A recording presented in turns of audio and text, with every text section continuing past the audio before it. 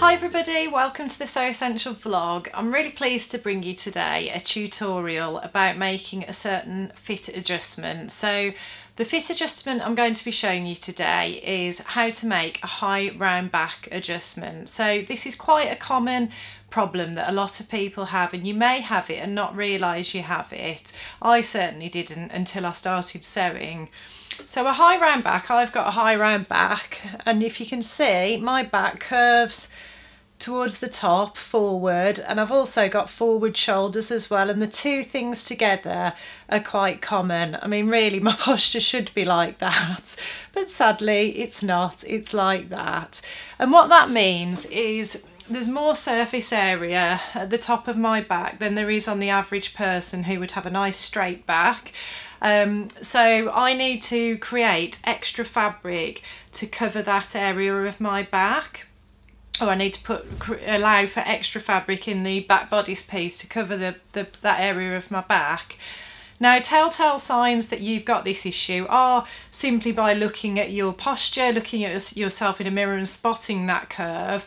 But also, one of the things you'll notice is that your clothes, quite often, the shoulder seams will be further back than they're supposed to be. Your clothes will feel like they're riding to the back, and sometimes feel like they're cutting you at the neck at the front here, because they want to slip down your back because there isn't enough fabric there to cover that surface area. So if you've got any of those issues, it is a common fit problem, because in this day and age there's a lot of issues with posture thanks to lots of desk work, working at computers, and sewing as well can have the same impact. So if this is an issue you have, I'm going to take you through step by step how to make a very, very simple adjustment to your pattern piece that will give you that additional fabric and will just make your clothes fit so much better than they do otherwise. So the equipment that I'm going to be using, I've got my trusty Palmer and Pletch Complete Guide to Fitting book, which is my absolute fitting bible. I love this book, I can't get enough of it. It has been known to live on my bedside table, where I sadly reach for it in the evenings and leaf through the pages and educate myself about all things fit. But seriously, it is an excellent book. I can't recommend it highly enough, and it is available on our website. The link to our website is below. I've also got a bodice pattern piece. I've got the front and the back here, and a bit of spare tissue that I'm going to be using, and I've ironed all of those. I've ironed the creases out of them. I've also got a quilting ruler. This is the ruler I like to use at home. Now, I forgot to bring mine into work today, so this one's out of stock, so I won't be using this, but I just wanted to show you it. Because it's a quilting ruler, it's got the grid lines on it, it's got markings for 1/8 of an inch, 1/4 of an inch, 1/2 an inch, an inch, and I just find that incredibly useful when I'm altering pattern pieces, because it helps me to be very, very accurate. It's also useful for lots of other dressmaking tasks as well, like making bias binding and things like that. So that's what I normally use at home.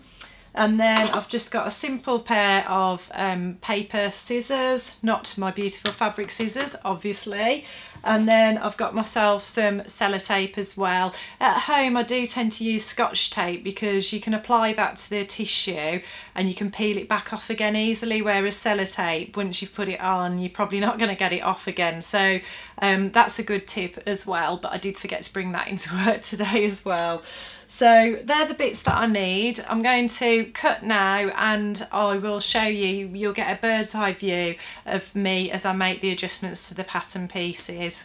So here I have the back bodice piece, and as I explained, I need to create more depth in the back bodice piece, give more fabric to cover that larger surface area because of the curve of my back at the top.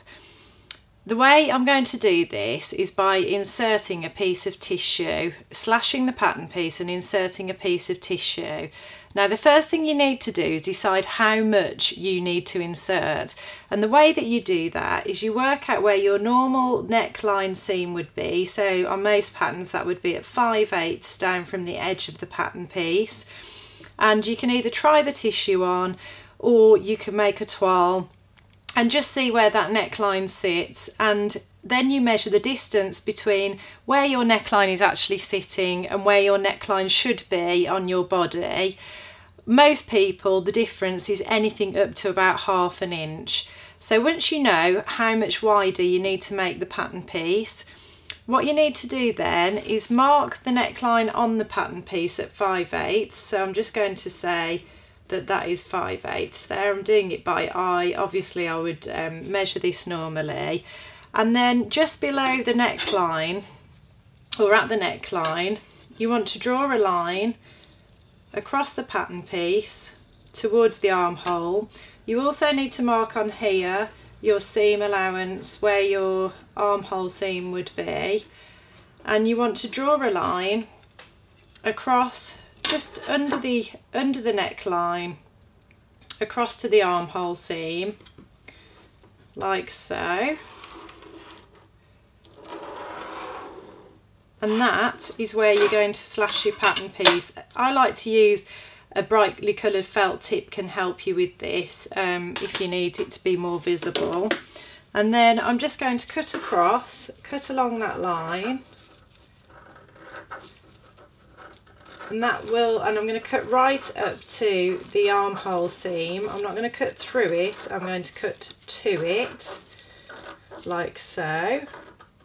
And then I'm also going to just snip from the other side so that I create a hinge there. And as you can see, I can now move this around. Let me just cut right up to the seam. It's a little bit difficult doing this because I'm trying to do it so that you guys can view it easily. But that has created a hinge then that I can move around, and I can insert extra depth there. So for argument's sake, I normally need to insert about 1/2 inch. So I want to insert roughly that much. So all I would do then is get another piece of tissue paper, slide that underneath, and this is what's going to fill the gap for me. I just want to measure again just to make sure that I've got that right, that that is 1/2 inch. So I can see there at the widest point it's 1/2 inch, and then I just want to use my sellotape to secure that. And as I mentioned earlier, I like to use Scotch tape for this normally, because Scotch tape you can actually remove it off your pattern piece and reapply it if you get it in the wrong place, which is quite handy, whereas sellotape's a little bit more permanent. But there you can see I've created that extra depth that I need. So I just trim off the excess tissue paper there and trim it off at the neckline as well. I mean, I can actually snip that just underneath there.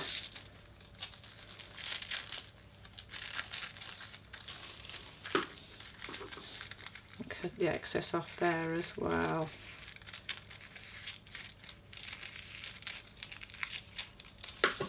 Okay, so you can see there I've created that additional bit of fabric, and what that will do is that will raise the neckline to where it's supposed to be. It will also bring the shoulder seam at the neck forward slightly, which is necessary when you've got a high round back. And that's as simple as it is. You just place that pattern piece as normal now on your fabric and cut your fabric out, and you've made your high round back adjustment.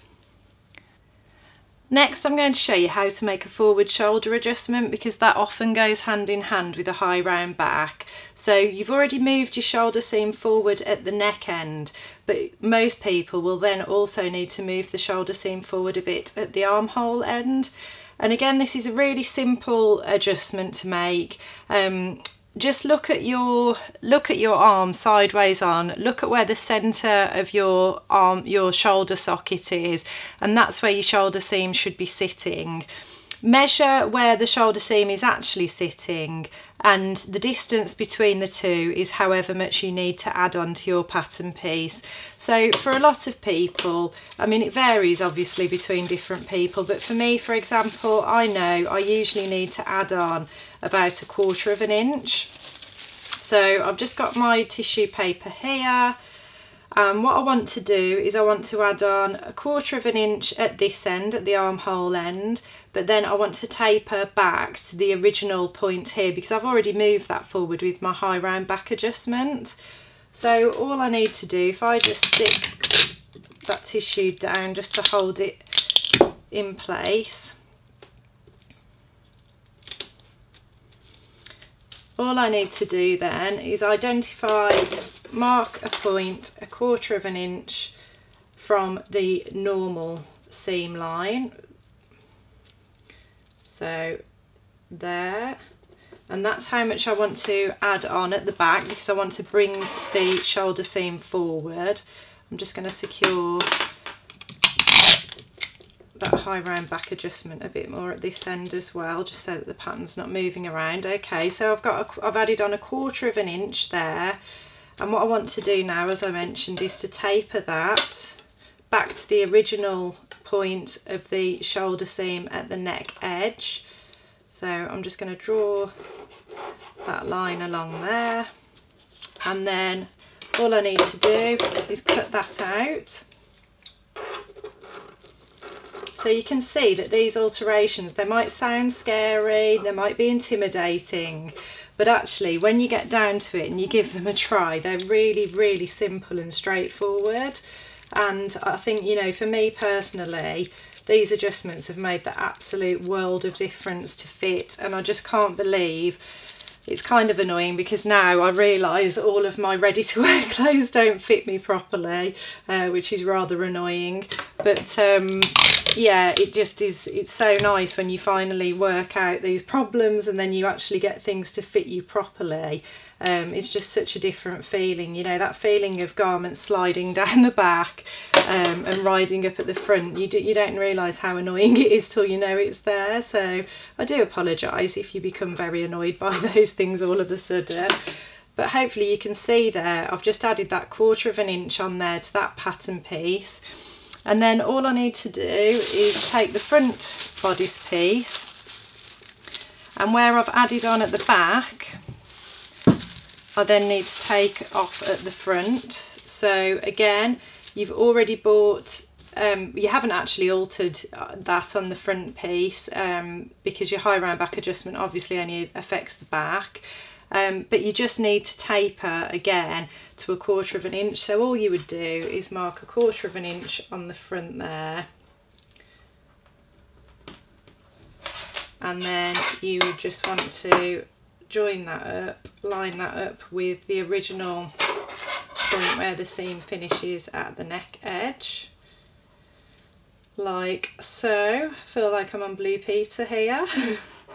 And just draw along there, and then that's really simple because you're taking off at the front there, so you can just snip along there.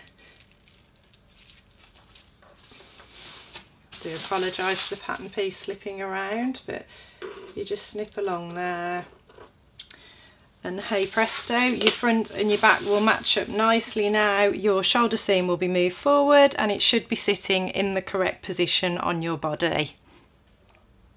So I hope you all enjoyed my little Blue Peter moment. Hopefully that makes sense for you now, and it's given you the confidence, if this is an issue that you face, to just have a go and try some of these pattern alterations, because they are so much simpler than they sound, and they can seem very intimidating, but actually when you get down to it they are pretty straightforward, but will make the world of difference.